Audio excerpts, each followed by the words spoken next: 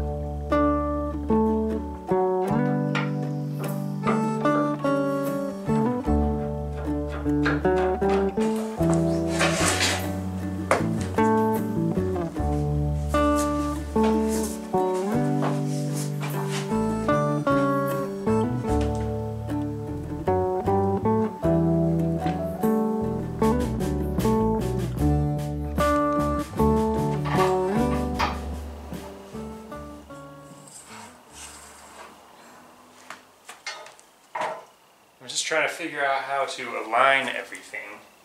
Unfortunately, nothing is fixed. Everything has adjustment. So I don't really know where to start. I think I'm going to start at the top because this upper wheel has the least adjustment.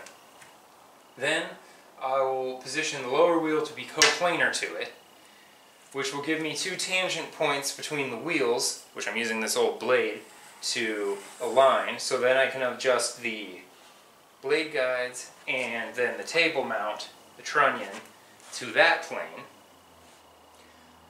I think it's going to be a little bit off of vertical at that point, so I'm probably going to have to shift the lower wheel to create vertical, which needs to align with this blade guide assembly in the same plane, and then work my way down. The lower wheel should be pretty easy. It has a trunnion on the back, which gives it adjustment in every direction.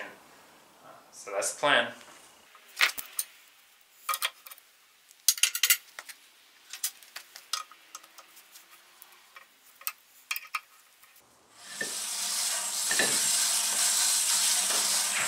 So I've got some rough alignment done, but the blade is tracking pretty far back on both wheels. So that means that the angularity of the wheels needs to be fixed.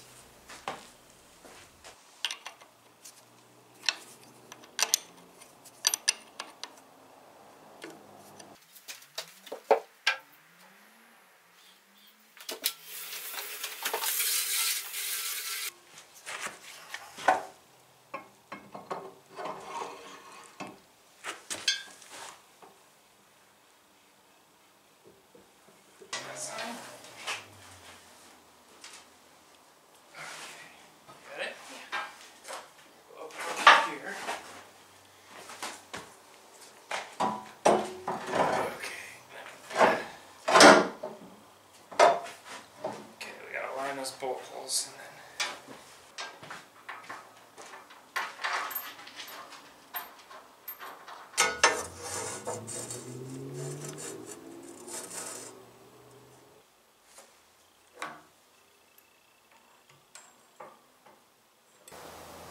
the upper blade guide that came with this saw is definitely not original. It's this kind of European style roller guide. The lower blade guide assembly very well could be original. It's got no rollers, just got some blocks for the guides here, and then but the back guide, the thrust bearing basically was a McGill cam follower. I don't think that's existed for 100 years, so this is probably a later addition.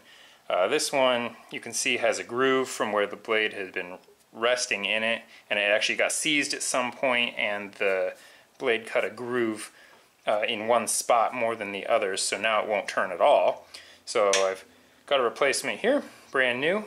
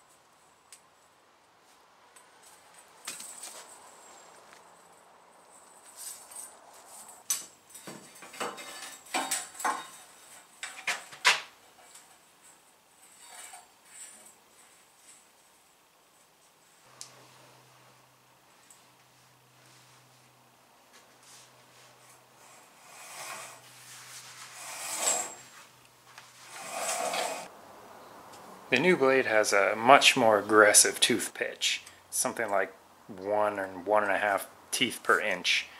And the reason for that is that I intend to use this big saw for mostly resawing wide panels, which means it can cut a lot faster and a lot wider boards without filling up the gullet with sawdust.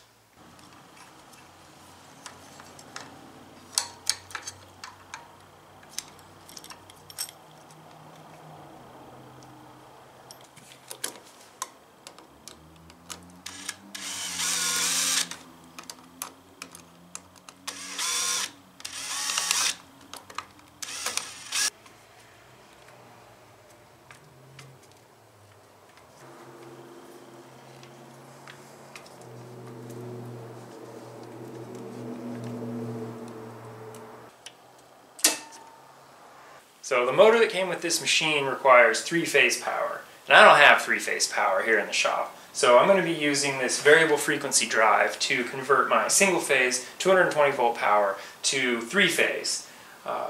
In addition to be able to convert that, I also am going to be able to do variable speed control. I can control how fast or slow it accelerates up to speed or decelerates when I turn it off. And a whole bunch of other functions that I'm not even going to be scratching the surface with here in this application.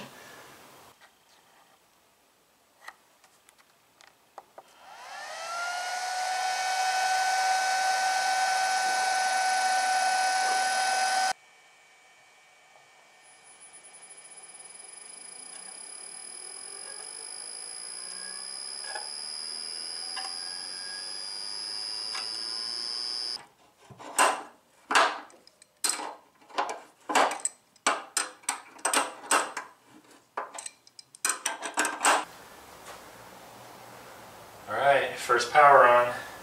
Let's see how it goes.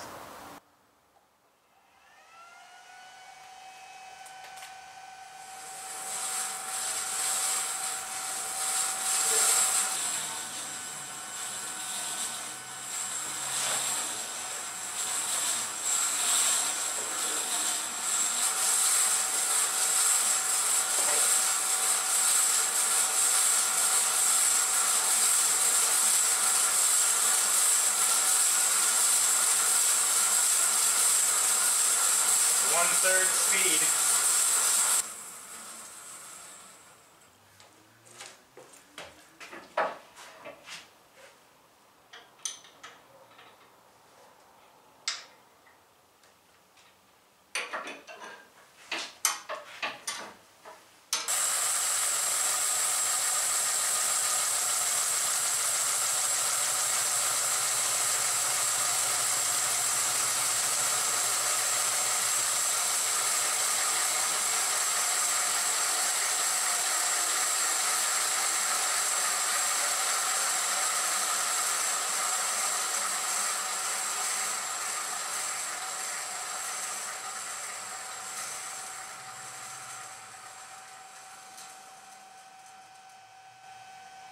That's awesome.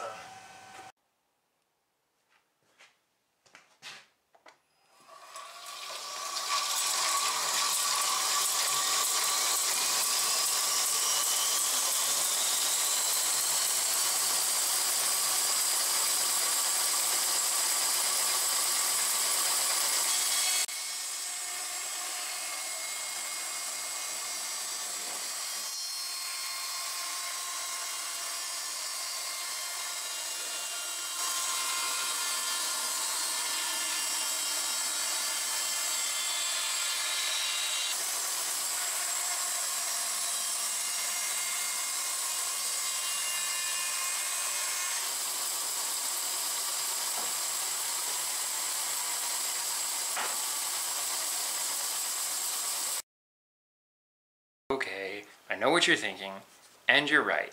This thing is a meat grinder. My biggest fear about this thing is that the blade is going to break or come walking off the wheel.